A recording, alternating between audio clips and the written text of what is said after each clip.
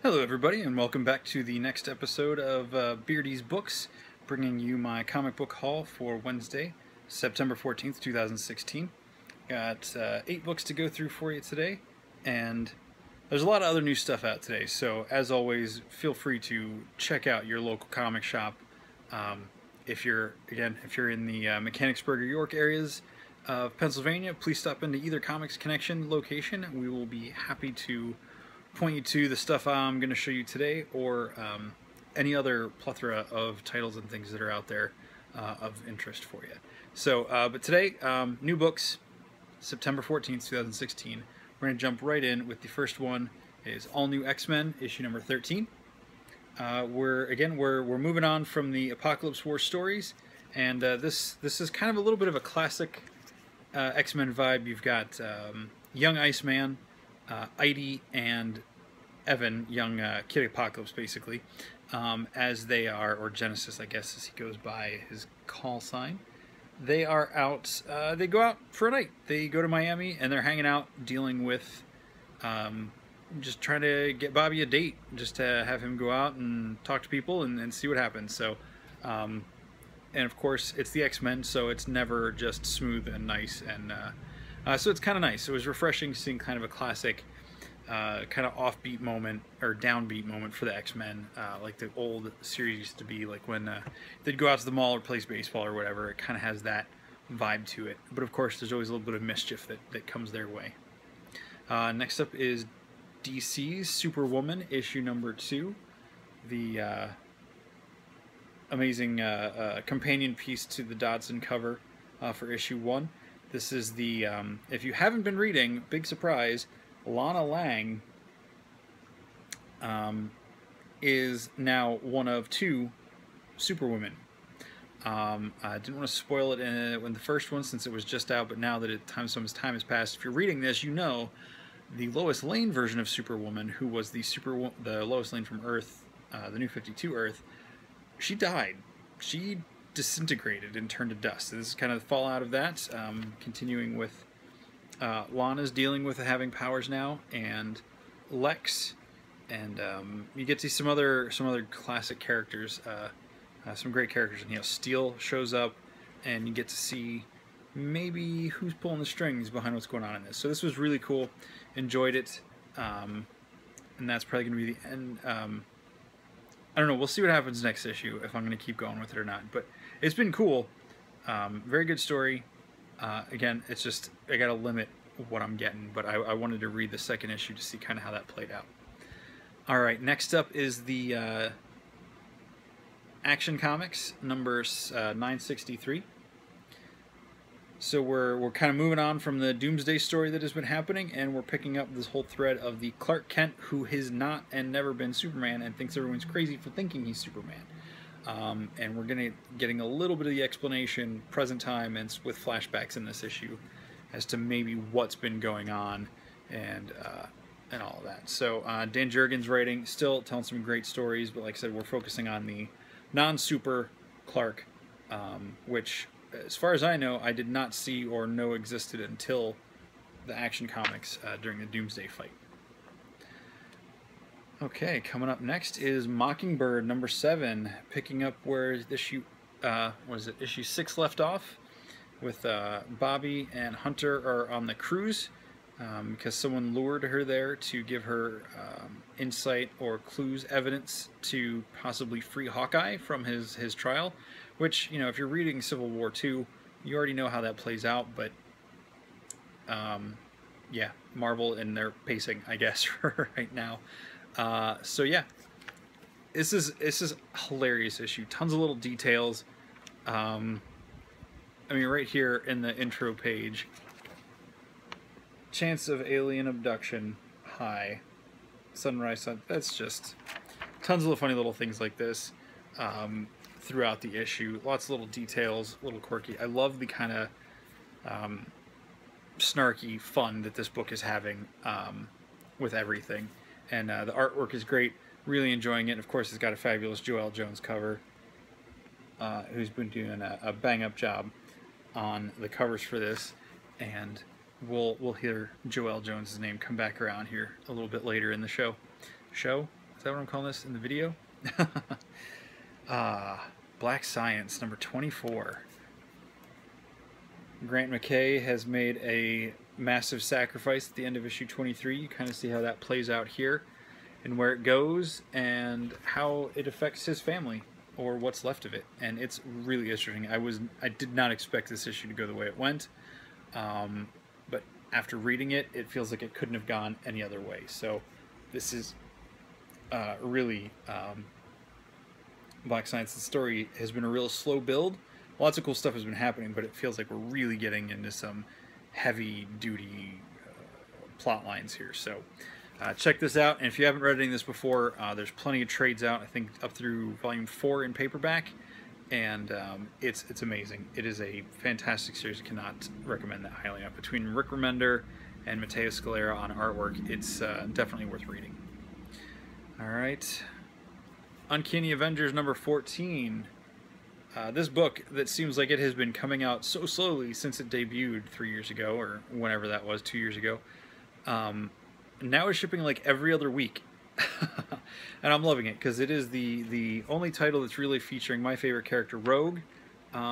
Last issue we see her and Cable getting on a jet, sneaking off with Sebastian Shaw and Toad, of all people, to do something. And you're not really sure what they're up to, but it has to do with the upcoming, I believe, the Inhumans, the IVX, the Inhumans versus X-Men story, and the Death of X that'll come before that. So it's been really cool seeing this and how the Unity team may not be as unified as it once was, and how that all plays out in here. I really enjoy the artwork. There's some things I do have some issues, even though I really like this issue, and you know I get to see some really cool stuff with Rogue. I don't know, the way they're kind of doing things in here. I don't know. It feels kind of forced in a way, and it feels like it's kind of falling apart. And I don't mean the team, I just mean the way the story is going. So we'll see what happens. I still like it. Like I said, there's still some really cool stuff in here. So we'll just see how this plays out. But right now, this would normally be higher on my list because it has Rogue in it, but I can't just go with brand loyalty and say it's my favorite pick this week because it wasn't. There's at least 2 other ones that I enjoyed more. And the first of those 2, coming back to that Joelle Jones name, Lady Killer, written and drawn by her. I know I've talked about this before. This is a fantastic series. Issue 2, amazing artwork. It's kind of funny. Josie is, you know, the housewife who doubles, mother and housewife who doubles as an assassin at night. She's kind of struck out on her own, moved to Florida, and here she is wondering if she looks too old-fashioned in a one-piece bathing suit when all the other women are wearing bikinis. And you know, it's Florida, so it's Christmas time. You've got this guy dressed up as Santa on the beach, and just amazing artwork, crazy stuff. I love it. Just the whole style and atmosphere. Look at this great picture here in the top over here with this guy sitting in front of the stained glass window. I mean, just amazing art. Really love it. Great story. It's funny. It's quirky. It's intense.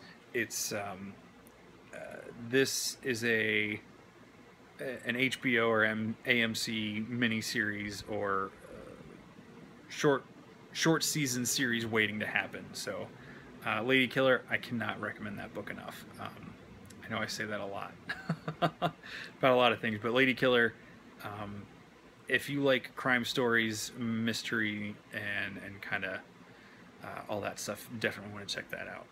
And my number 1 pick for the week, because the artwork on the cover, the artwork inside, and the story inside was just so well done, so amazing. I just really love this.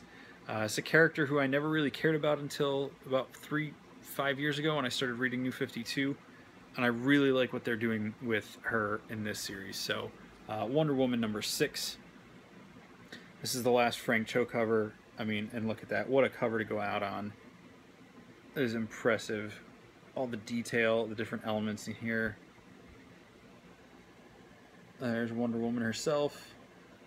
This great kind of very Mucha-esque Art Nouveau style cover here. And then Nicholas Scott's art. So this is the even number issue. So this is the Wonder Woman Year 1 storyline where Steve has crashed on the island, and this story picks up, this issue picks up with her and Steve returning back to the world of men, back to the United States, and this is Wonder Woman's first time encountering them. And I'm seeing things here that I've never really seen before in this story.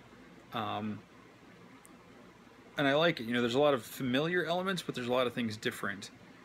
And I really like it. And just the artwork on here. I really want to show you this page, but it would be spoiler. A little more than midway through the issue, there's this awesome full one-page spread that is just gorgeous artwork, amazing colors. No dialogue, but it is just a great picture. So yeah, okay, we'll just show you this here. So Steven and Wonder Woman are flying back, and Diana doesn't understand English. He doesn't understand what she's saying. So just all this confusion as you see her getting kind of like processed into essentially a modern-day man's world. You know, we usually see her set back a little bit in time, but they're kind of skipping over the war period, and you're just seeing a lot of interesting things here. And again, great stories. I just really liked it. This whole series has been good. I really like this Year 1 story because each issue kind of ends with a really cool couple things happening by the end of the issue. So there it is. That is my rundown, Beardy's books for September 16th, excuse me, September 14th rather, 2016. I hope you enjoyed. Right back. Let me know what you think. You getting any of these books? Is there anything you're reading that I'm missing that I should read? I know there's a bunch of new #1s out today. And some other things going on. Also, if you're in the York and Mechanicsburg area, make sure you come into the Mechanicsburg store this Saturday, September 17th. We're having our creator cookout all day. Well, we have a sale running all day and a canned food drive running all day, and we have a special cookout and special event with special guests from 11 to 3. So the cookout and the guests are 11 to 3. And the sale and the canned food drive run all day. Canned food drive, every item you bring in that's at least 2 months or more from expiration gets you an entry into our prize drawings, where there's going to be some cool stuff in there. And again, bring stuff that families can actually use to make meals out of. Like, don't bring ramen noodles and stuff like that. Bring, like, you know, vegetables, peanut butter and jelly, coffee, stuff that a family can actually build a meal out of. It doesn't have to be cans, but as long as it's in intact boxes with, you know, the good expiration, you know, at least 2 months or more away. We bring those things in, we'll collect them all day to Central Pennsylvania Food Bank, and each item you bring in gets you an entry, or each item you bring gets you an entry into the prize drawing. So if you bring 5 cans, 10 cans, 50 cans, whatever. And let's see. The sale's running in the store all day. The sale is actually running in both stores, York and Mechanicsburg. But the food drive, I believe the food drive is only in Mechanicsburg, and the special guests and the cookout are only at Mechanicsburg. So check out their Facebook pages, Comics Connection Mechanicsburg, Comics Connection New York, for the details, in case you don't want to watch this all again. And that's it. Hope you have a great week. I'll see you next time, and I'll be starting my top 13 countdown once we actually hit the season of fall next week. So look forward to presenting my top 13 movies, and that's all for Beardy's books today. I'll catch you guys later.